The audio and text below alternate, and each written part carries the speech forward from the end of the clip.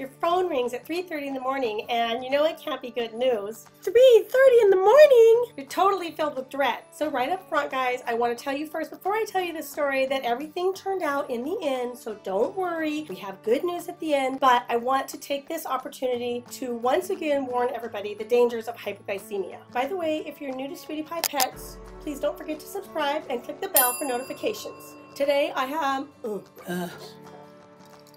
I'm getting over a terrible cold right now, so please forgive the raspy voice. I'm going to try to tell you the story of what happened a couple weeks ago, even though I can barely talk. So you may remember my video about Anna and Maria from a couple weeks ago. They are my two adorable new baby doll Chihuahuas that I just picked up from Russia. So I had placed Anna and Maria in affiliate's home, Vanessa, and she was a thrilled new mommy. She couldn't wait to be a foster mommy of these two babies. I could tell right away that it was a very good fit. So me and my husband took them over to Vanessa's house, and we took all of their stuff, their crate and their habitat and their bed, and we got them all set up with everything they could need. We could tell right away that it was going to be a very good fit. Vanessa is a stay-at-home mom, and she has a nice big backyard, and she lives there with her mom, and they also have Yorkies, so they're familiar with small dogs. I couldn't be more thrilled to have Vanessa as a foster mommy. So before I left, I told Vanessa, please don't forget, if anything goes wrong at any time, I am here, give me a call. So first of all, let me say that Vanessa did exactly the right thing. I couldn't be more grateful for Vanessa for being so attentive that she actually noticed at 3:30 in the morning that something was wrong. I want to thank you personally, Vanessa. You did exactly what you should do. You gave me a call at 3:30 in the morning. So I sat up in bed and I looked at my phone and I immediately saw who it was, and of course my heart sank because I knew that something had to be wrong. So it had just been the day before. Vanessa had texted me a video showing me Anna and Maria just having the time of their lives running around in her big backyard, getting to know her Yorkies that she has.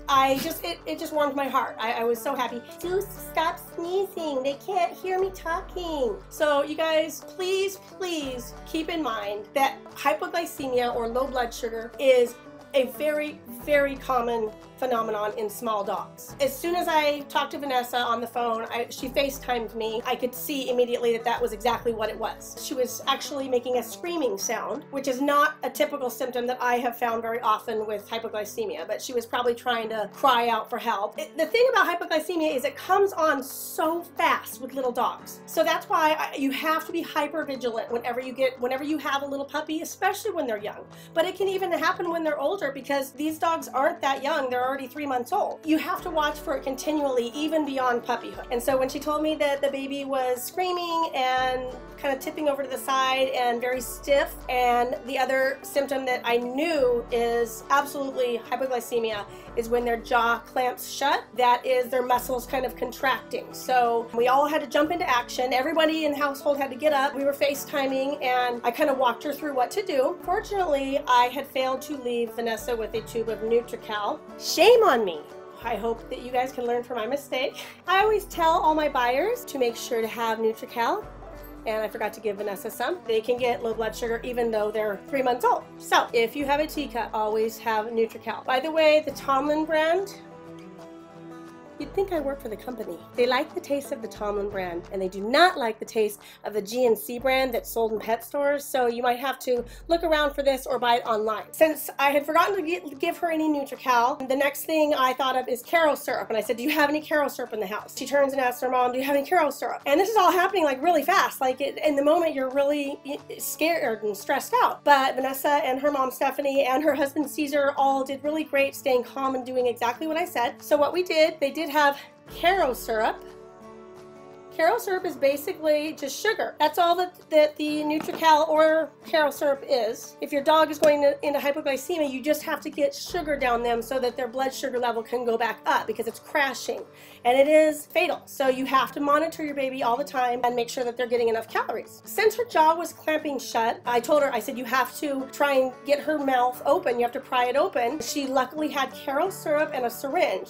She just mixed Karo syrup with some Pedialyte, stuck it in the jaw. You have to pry the jaw open if it's really clamped shut. Then you slowly massage the neck until hopefully they will swallow. And she did. She swallowed eventually. It took a while. Everyone was very scared, but I was so proud of Vanessa and her whole team that was there. They did exactly what they should have done. They absolutely saved her life. After she finally swallowed a couple swallows, we just let her rest for about 5 minutes, and then a little bit more, and then you let her rest, and then a little bit more, and slowly they start to come out of it. You can kind of monitor how much sugar you need to give them just by the behavior of the dog. Their sugar will take a while to come back up. Generally, the first signs that they're coming back is that they're being a little more responsive. They'll start swallowing more readily without you having to kind of massage. They'll open their eyes more and look around a little bit, and then slowly, as it's continuing to come up, you might have to give them another couple doses. I never did find out exactly how many doses of the Caro syrup she had to give her, but she finally got her back up. I think she ended up staying up all night with her. I felt so bad, but in the morning we touched bases. The baby was back to normal. She's a smart lady, because what she did then was she started observing what was going on, and she discovered that Anna, who was the dominant female, was basically bullying her and not letting, she was kind of hoarding the food. She corrected that right away, and they get their own food bowls. So that's a good idea. You know, these are things that you have to watch for with small dogs, because if they're not getting enough food, they will go into hypoglycemic shock. Always have NutriCal on hand. Always monitor your baby.